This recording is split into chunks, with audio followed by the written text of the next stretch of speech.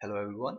In this video I'm going to show you how to read a GML file uh, using iGraph and how to print a summary of that network. So first of all we need to import iGraph.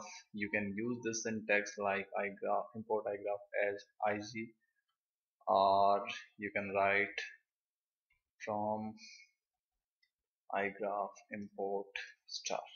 So in this syntax, if you are going for this one, in that case we now need to write mm, iGraph package every time we use any module from this library.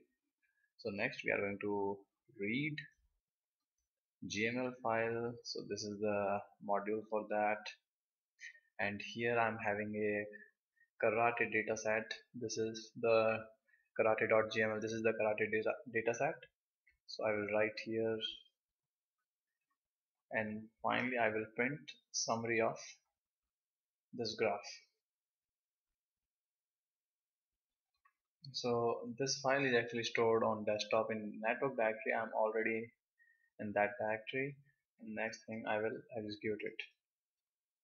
So as you can see, it's a undirected graph. Total number of nodes are 34, total number of edges are 78, and these are the attributes. Vertex, every vertex will be having a ID. Thank you very much for watching.